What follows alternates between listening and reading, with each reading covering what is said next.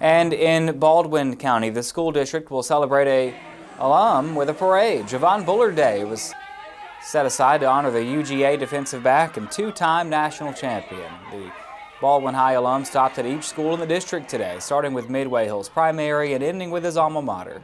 During his visit, he offered this advice for students hoping to achieve their goals. Keep going, man. Dreams do come true. I'm a living testimony of that, and just keep striving for greatness. As long as you have a great support system behind you and you keep believing in God, anything is possible. Looks like they had a very good time today, and the fun continues tomorrow. A parade is scheduled for 10 a.m. in downtown Milledgeville.